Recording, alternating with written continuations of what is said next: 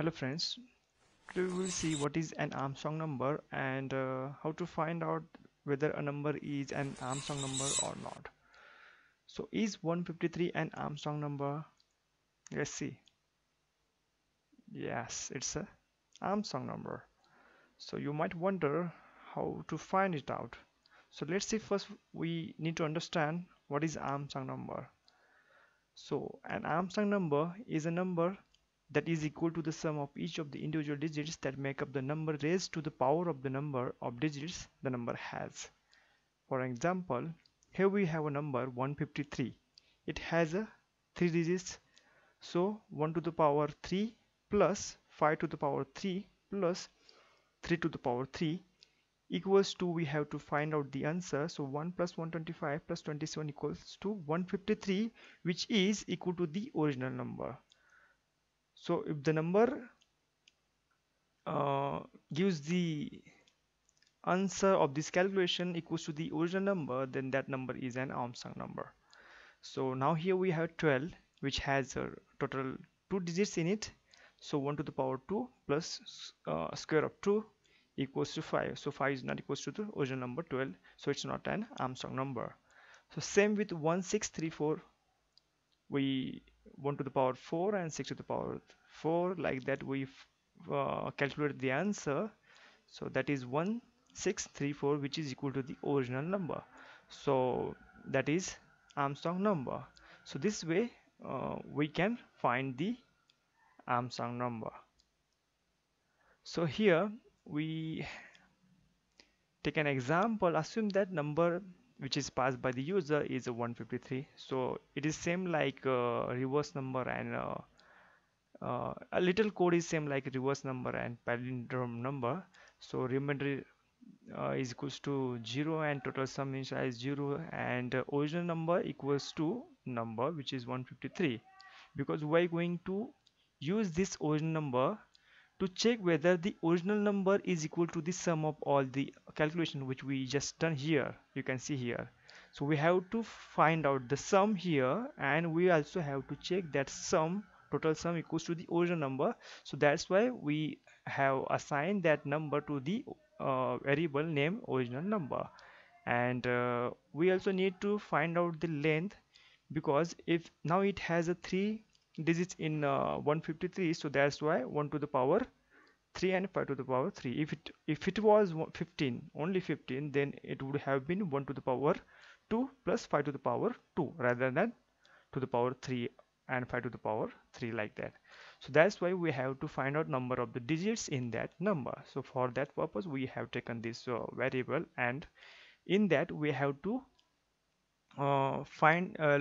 we have to run a loop that number of times. For example, here we have 3 digits in this number, so that's why we have to find out the 1 to the power 3. So that's why we have to execute this loop 3 times. So that's why we have to find the number of digits in that. So, and we also have to add the sum of that all power which we get. So here number length equals to number plus I just converted that integer number into the string to get the number of digits in that. So that's why 153 is 3 will be stored in number length, because it has a 3 digits, and original number equals number we assign, as I told you, to check here.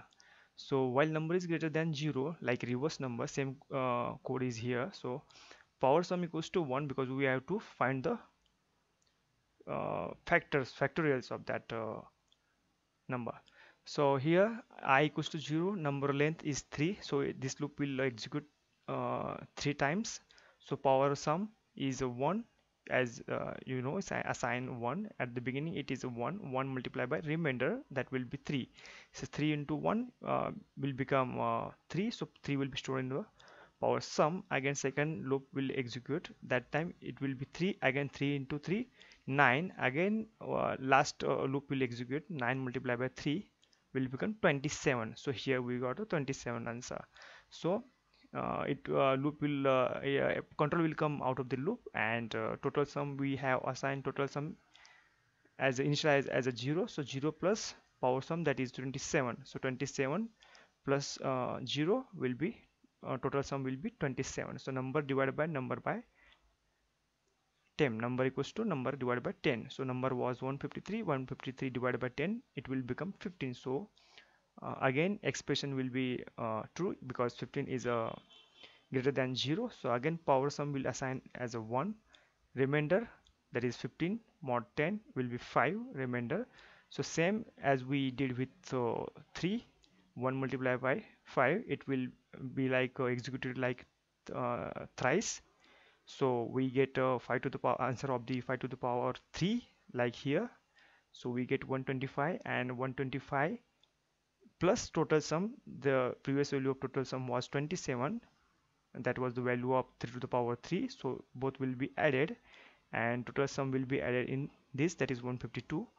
Okay, and the last 15 divided by 10 will be 1. Number will be assigned assign a value, that is 1, and 1 is greater than 0, expression value is true. So power again sum will be assigned as a 1. Remainder 1 mod 1, that is 1.